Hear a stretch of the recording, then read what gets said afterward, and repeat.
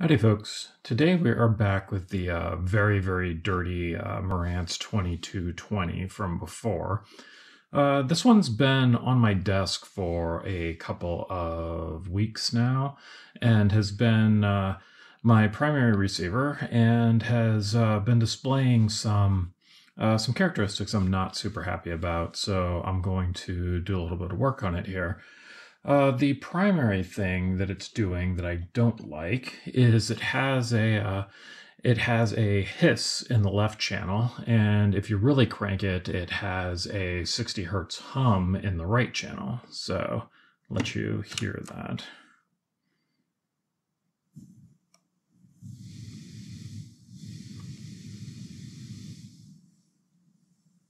So, and this is loud enough that you can hear it in between songs and at low volume levels and things like that. So not generally a fan of that. So it is, let's see, the volume knob impacts it, as does the balance knob, which makes me think that this is probably in the preamp, which is before these two controls. And so the general approach here, instead of trying to troubleshoot every single little component, because the components actually aren't all that expensive, we're going to replace all of the transistors and all of the electrolytic capacitors on the preamp board here.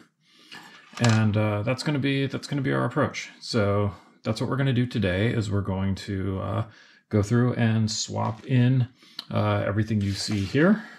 This is a set of components.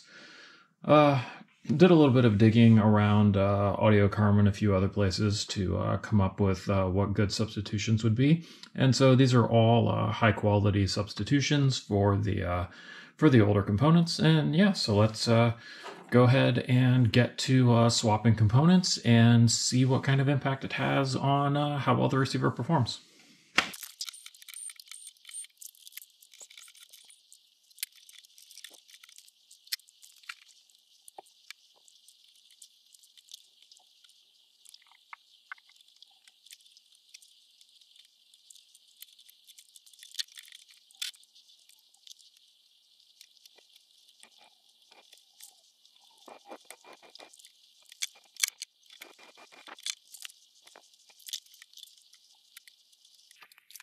All right, so I was hoping to record the entire, kind of session through here of replacing everything, but I ran into a couple of things. I'm realizing why there are basically no videos of doing this.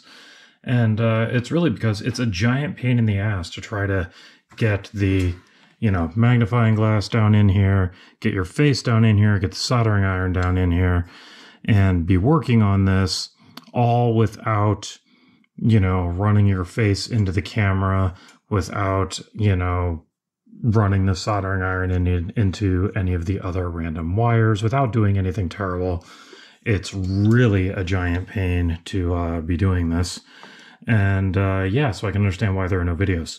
And so therefore, I'm, for the moment, following the trend of there are no videos. I may try and rig something up with like the camera over here next time, see if it's a little less in the way to get this done. But the other thing I noticed as I was going through here is these are halfway decent Elna caps, which I am kind of surprised are here. And therefore, there's I think a decent chance that this has been recapped already. So I wound up not going through and finishing up putting in all the new caps, figuring that it appears that it has been done and these are new and modern. And the most likely candidates were the transistors anyway for the issue. So I went through, you can see here, I was tracking everything I replaced. I tracked whether it made a change or not. And H502, which is, I think this dude right here, when I replaced that one, the static went away. So now this is with it on like before. You can see that we can get way up in the volume. You have to be really high up here before you get a little bit of hum. You might be able to hear that. And that's just, grounding hum. It's 60 hertz.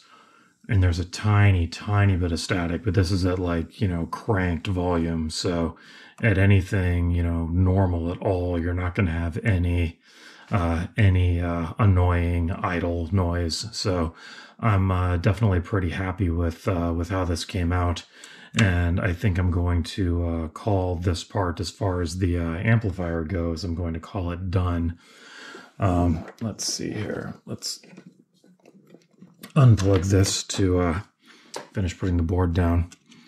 So this receiver still has a couple more things it needs.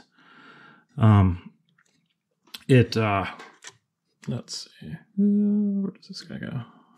Yeah, I'm trying to remember where everything went.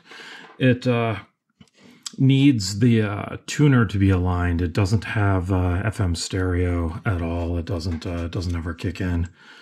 So that's going to be the next thing we're going to play with, but that'll of course be another video.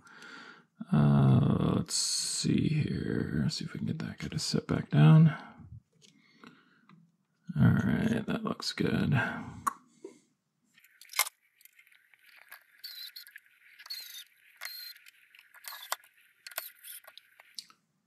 All right, so that is back in there and happy. As you can see, all of our transistors have been replaced with SC1845s, which are the kind of modern, quiet equivalent of what used to be in there. And yeah, I think that's going to be enough for today. So thank you as always for watching, and we will see you in the next one.